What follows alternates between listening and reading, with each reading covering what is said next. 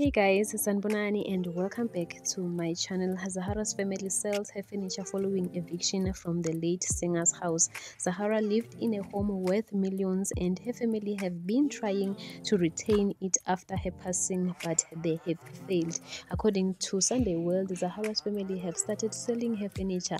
The items are described as luxury and are allegedly being distributed on WhatsApp with price tags, including TV, fridge, and couches, and many more. And Vusinova, who was a close friend to Zahara, had this to say regarding the selling of furniture. He said, "I am always there for the stuff they need for the parents, but they did not tell me anything about selling furniture. I'm so shocked about what you're telling me. I didn't know."